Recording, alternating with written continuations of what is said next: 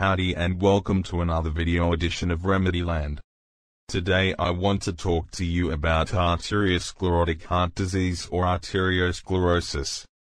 Arteriosclerotic heart disease or coronary artery atherosclerosis is the most common underlying cause of cardiovascular events and death. It is thought that an abnormal lipid metabolism is responsible for the accumulation of fat in blood vessels and fibrous tissues in one place. This narrowing due to deposition of fat is called a plaque and is caused by hypertension, high levels of cholesterol, high blood sugars and other. This change leads to progressive obstruction of pericardial part of the coronary arteries and their major branches. The heart muscle is stronger, at first increases effort and work, but it does not work that way indefinitely. In his work, there are some changes over time. The heart increases by increasing effort, like any other muscle. Over the years, if it is not affected by some inflammatory processes, the heart begins to expand. His extended muscle weakens and is no longer able to function normally and to supply sufficient blood of life's important organs. Movement becomes more difficult, followed by a rapid fatigue, palpitation, short breath and suffocation during larger fatigue. The immediate cause of changes in the heart is arteriosclerosis. Arteriosclerotic heart disease appear to affect particularly blood vessels, coronary artery and its branches due to vascular diseases caused seizures and cardiac infarction. Larger branches of the coronary arteries are mainly affected by atherosclerosis. Atheromatous plaque contribute to easily development of myocardial ischemia, stroke and complete closure of the arterial lumen and the subsequent development of myocardial infarction. This type of arteriosclerosis of the coronary arteries is usually combined with aortic atheromatosis. On the other hand, there can be cases where the coronary arteries are the only place in the entire progression of sclerosis. Usually impacted by atherosclerosis is decreasing branch of the left coronary artery. Risk factors, established on the basis of the results, that support the development of ischemic heart disease, including genetic predisposition, high blood pressure, diabetes mellitus, hypertriglyceridemia and hypercholesterolemia. Other less important factors include obesity, syphilis, mental stress that can cause a fluctuation in blood pressure and it also leads to increasing pressure in the blood vessels and the corresponding physical constitution also lead to atherosclerosis. Men are affected more often than women by arteriosclerosis, and that the ratio of 4:1. 40 years ago the ratio was 8:1, and 1:1 over the 70s. The men were most pronounced disease symptoms at the age between 50-60 years and women between 60-70 years, depending on a difference in the conditions of work and life. Advanced degree of atherosclerotic coronary artery disease and even complete occlusion may remain clinically undetected. Can be detected by chance after death to other causes.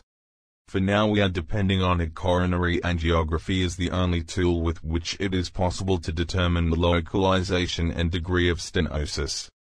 There is no relationship between clinical signs and the extent of the disease.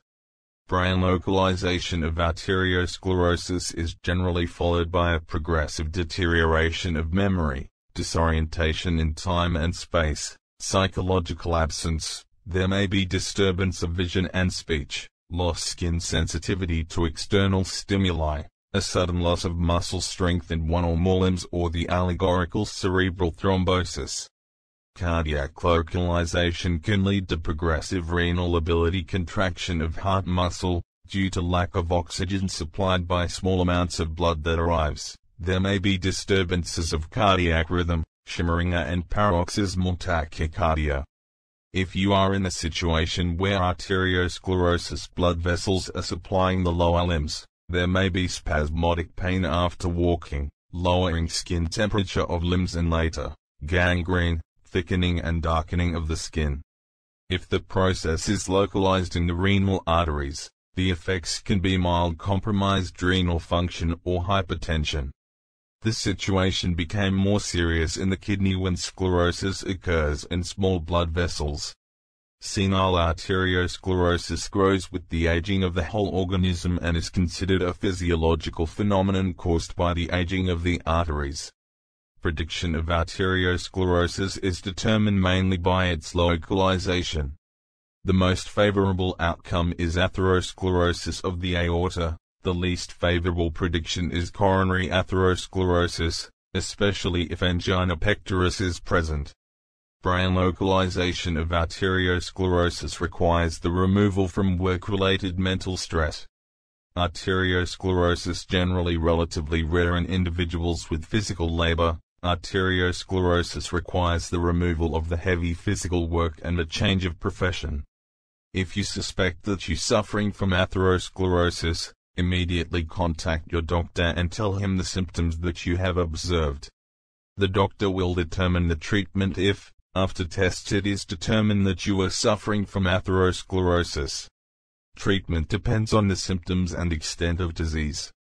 It is very important to be ahead of the time with arteriosclerosis, because therapy can give positive results and will not cause serious illness.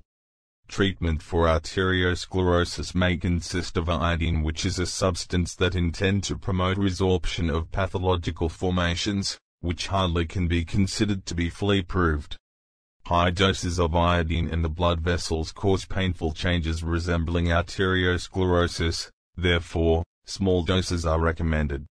Effective iodine is also linked to its vasodilator effect and the ability to lower blood viscosity. On the other hand, we must accept the fact that patients frequently point beneficial influence of iodine prescriptions, for example on the brain, headaches, dizziness and ringing in the ears.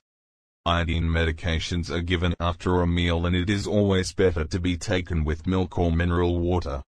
Iodide treatment usually is prescribed in the summer months to avoid catarrhal state of the upper respiratory tract. In severe cases of arteriosclerosis, following medical procedures can be applied: bypass surgery that use healthy blood vessel to bypass plaque and improve flow of blood, angioplasty to open narrowed arteries due to deposition of fat, and carotid endarterectomy to remove deposition of fat from two large blood vessels in neck. Garlic extract have indirect effect on atherosclerosis and arteriosclerosis-related diseases. He is improving the function of the gastrointestinal tract, reduction of cholesterol, lowering of high blood pressure, increasing circulation of blood in capillaries, reducing triglycerides levels and preventing thrombosis and diabetes. Garlic extract direct impact on atherosclerosis could be described by his capability to decrease lipid deposits in arterial tissue and also to reduce intracellular lipid formation. A balanced and healthy diet is an essential part of treatment for arteriosclerosis in an effort to reduce high blood pressure and cholesterol and help with weight management. Animal fats in any diet should be prohibited. We must bear in mind that the weakness of the heart muscle that often accompanied arteriosclerosis may increase significantly when you turn off the meat intake. Still, a gradual transition to a predominantly vegetarian diet is desirable. A diet should be rich in vegetables and fruit, foods containing high amounts of soluble fiber, lots of fish which are rich in omega-3 fatty acids that can protect you from thrombus, inflammation of the heart and acute myocardial infarction. You should reduce the intake of salt and alcohol. Daily physical exercise can reduce a lot of atherosclerosis risk elements such as LDL cholesterol, hypertension and overweight. Discuss with your doctor before starting a new fitness program. Consult him about the volume and what types of physical exercise are not dangerous and they are suitable for you. Preserving a normal body weight will reduce risk of coronary artery atherosclerosis. I hope you've enjoyed this video edition of Remedyland. We'll see you again on another video edition of Remedyland. Take care.